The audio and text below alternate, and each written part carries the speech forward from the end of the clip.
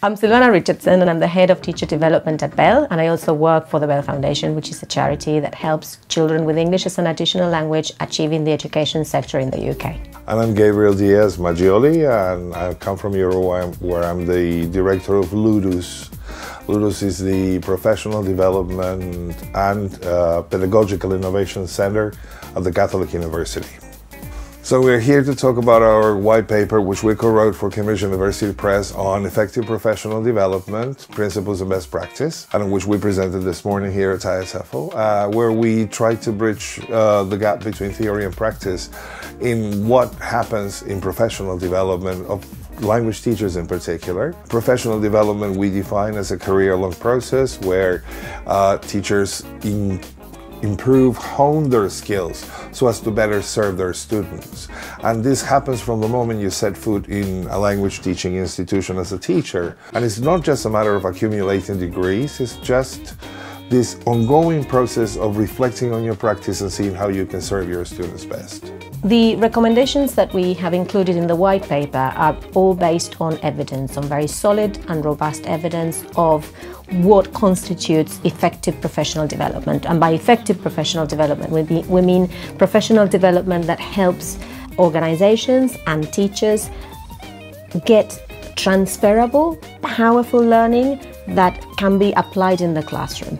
So the recommendations that we made are all about improving professional development programs to achieve that. So for example, if a group of teachers has sustained professional development over a long period of time, that's supported, that's followed up, they're much more likely to learn whatever that's being taught or presented, and in a way that allows them to apply what they have learned to their practice as teachers, and therefore in turn and hopefully improve the students' learning outcomes. So all the recommendations have got to do with ways and designs and ways of designing professional development programs that ensure that that activity is really impactful, so that teachers become better teachers, so that the students become better learners.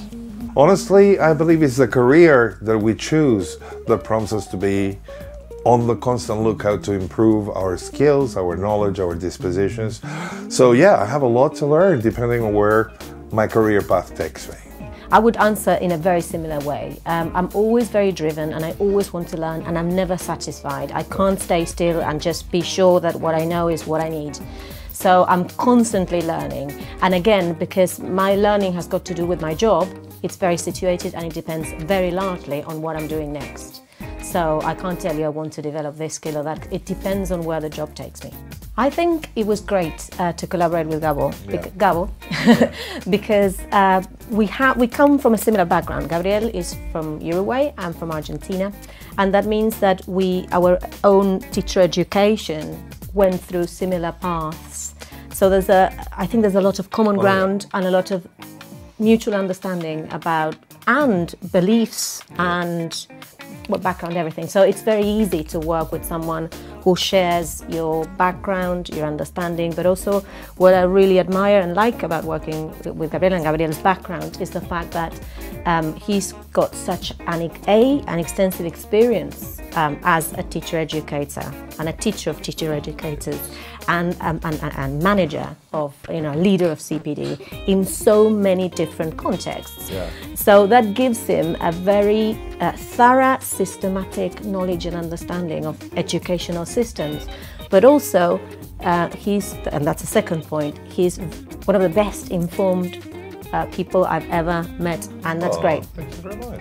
It's really great, and his understanding of theory and the way he puts it in beautiful words. So there was a phrase I was just saying to him yesterday in the white paper that he talked about theorizing practice and then practicing theory. It's just beautiful and it's true, so yeah. And there are no words to describe the pleasure it is to work with Silvana. First of all, we met in Brighton a few years ago. 2011, and I attended her session and I was literally mind blown. I said, where has this woman been all my life, right?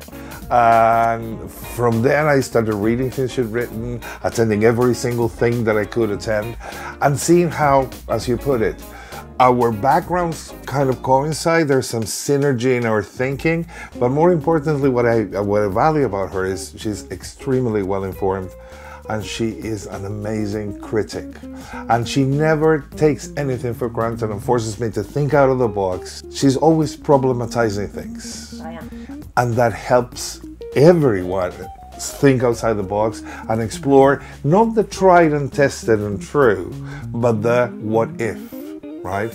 And in that sense, to me, has been a steep learning curve to just sit down in Uruguay, across an ocean, reading an email from Silvana with her version of one part of the paper, and me saying, do I have anything to say about this? I don't. What am I going to write about?